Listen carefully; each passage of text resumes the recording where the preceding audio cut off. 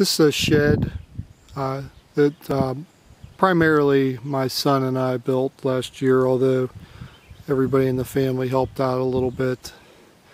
It's board and batten. We got all the wood from a local sawmill. It's all rough cut pine. It's 12 by 18, I believe. I could be a little bit off on that, I forget. We built it last year. And put a metal roof on it.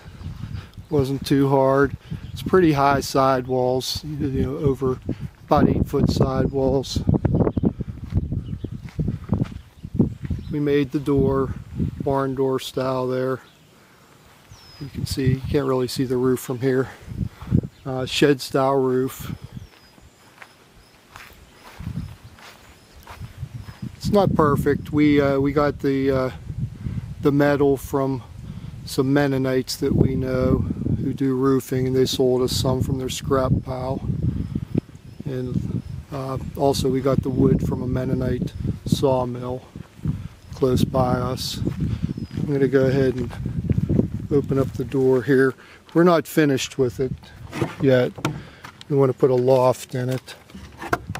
So just use that board to open it up.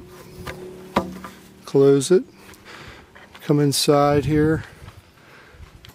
We use it to keep some stuff in here. We don't like to have any of the gasoline in the barn, but you know, we're not done with it. We're working on it a little bit at a time. We're going to put a loft over on this high side here, but it's a pretty nice shed. We priced them. Figured this would cost us probably about $3,000 or more to buy. We built it for about $600, and it's not perfect. It was our first big building project. We messed up a little bit, but it works. We're kind of happy with it. Holds a lot of equipment, and like I said, we haven't figured out exactly what all we're going to use it for, and we do want to put a loft in it. But it was a lot of work, but it was nice when it was done. Let me see the inside of the door here.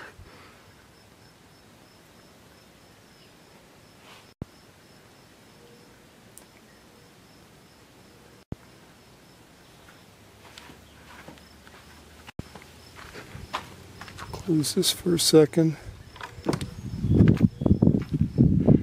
It's a pretty big building, so I can get it here this way.